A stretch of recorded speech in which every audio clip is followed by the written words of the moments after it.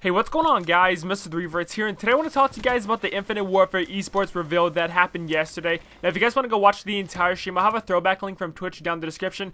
But basically, there's a lot of changes in the competitive scene this year, and I want to talk to you guys about all that kind of stuff and give you guys my 2 cents on the subject. So, getting started here with the weapon draft, it's kind of similar to the specialist draft, but you only get to pick up to 2 weapons in every single series. So, if you have a team of 4, you're going to be having up to 8 different weapons that everybody's going to be able to use. That does kind of add a weapon variety in the game. You know, that is kind of a good thing to have, because for the past couple years now, everybody's been running like a single weapon, or maybe even 2. For Black Ops 3, everyone ran the VMP, or for Advanced Warfare, everybody used the BAL or the ASM-1. But with this weapon draft, it kind of adds a lot of weapon variety in the game in every single competitive matches that's going to be played. So that is definitely a very good thing, but it is a little bit different than we've seen before, and I can definitely see why people were complaining about it over the past couple of days here. It does kind of screw over people that want to snipe, because nobody's going to be running a sniper when they really don't have any other option to choose from a different gun. Like, say if they're getting wrecked with the sniper, you know, you're kind of stuck with that sniper rifle. So I really could see sniping being not as popular as it was in previous Call of Duty titles and Infinite Warfare. I don't know, but we're gonna have to wait and see. Along with the weapon draft, there is going to be a rig draft, so kind of similar to the specialist draft, you are going to be able to pick up to 1 rig for every single player, so that's kind of self-explainable there.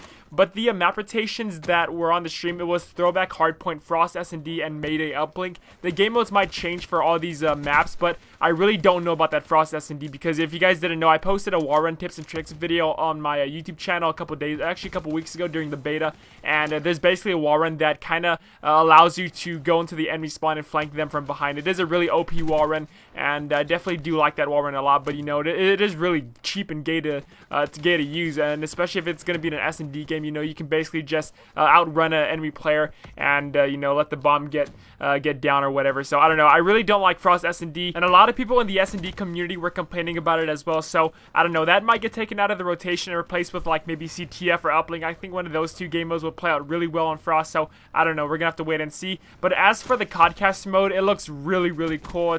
It's really amazing how they added a bunch of changes to it, and it's a lot more viewer friendly too, so I really like the CODcaster mode a lot. There is no ban and protect system in the game, so that might be a little bit odd, because you know, I did like the ban and protect system a lot. I was going into Infinite Warfare thinking that we're going to be able to have the ban and protect system, but it is not going to be coming back in IW, so I don't know, I'm kind of upset about that, because I did think that it added a lot more of thinking into the games that you're going to be playing. So it is kind of upsetting to me that it's not returning, but at the same point in time, you know, I got to adapt to the changes, and I'm not really looking down on it or whatever. So all in all, guys, I'm pretty excited about competitive this year. It does look really fun to watch, to be playing. There is a lot of changes that people are going to have to get used to, so I'm going to be playing a lot more competitive this year, because I feel that I can be a lot more dominant in Call of Duty this year, because going to Black Ops 3, I was really good. I didn't play a lot of competitive in BO3, but still, I did play a couple matches, and I was really good. In Infinite Warfare, I had a lot of fun with the beta, and I started getting used to the game a lot more, and I started dominating in that game. So I'm going to try competitive this year. I'm going to be uploading a lot more scrims and maybe some competitive matches too, so you guys are going to be able to see that on my channel. I'm going to slowly transition into competitive matches onto my second channel. If you guys want to go check that out, there's a link in the description. But I am going to be playing a lot more competitive this year. I'm pretty happy about that. I'm going to be uploading more tips and tricks videos for you guys. I have a lot of stuff planned out.